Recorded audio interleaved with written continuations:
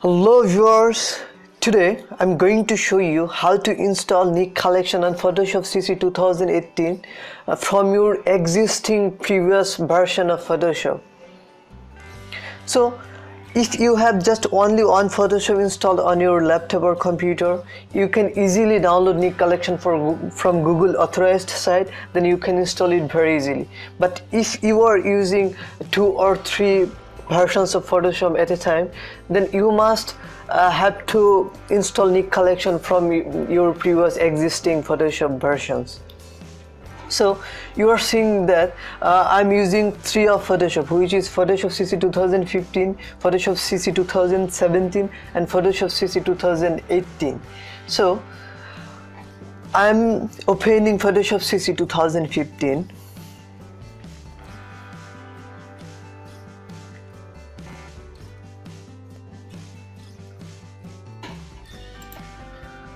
So this is Photoshop CC 2015, and now we are seeing that going to filter, and we are getting a new filter of Nik Collection. So it has already installed Nik Collection.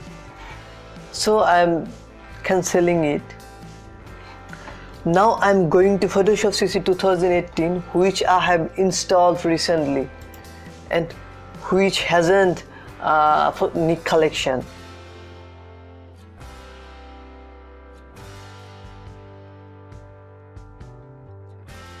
Opening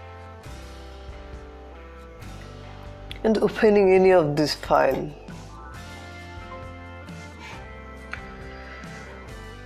Now go to the filter, and we are seeing there is no Nik Collection filter.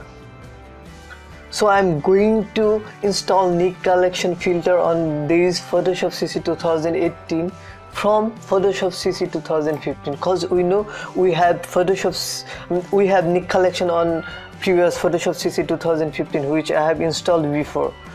So I'm cancelling it and going to local disk C and program files folder, then Adobe folder, then going to Adobe Photoshop CC 2015 folder and plugins folder. And we are seeing that here is a folder named Nik Collection. We just have to copy it. Right click here and here and just copy it. Now go back and go to the Photoshop CC 2018 and find out the folder name plugins. Just paste the Nik Collection folder here. Paste it. Continue.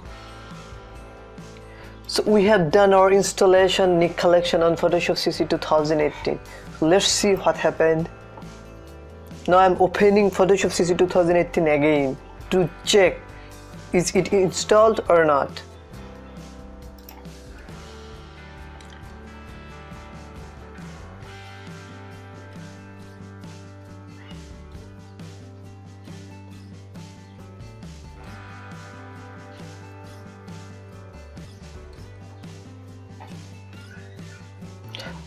I'm opening any of this file, and now I'm going to filter option. Then we are seeing the Nik Collection filter is here. So this is all about the installation process of a Nik Collection from your previous existing version of Photoshop. So please, if you liked this tutorial, please subscribe my YouTube channel and like, comment and share. Thank you.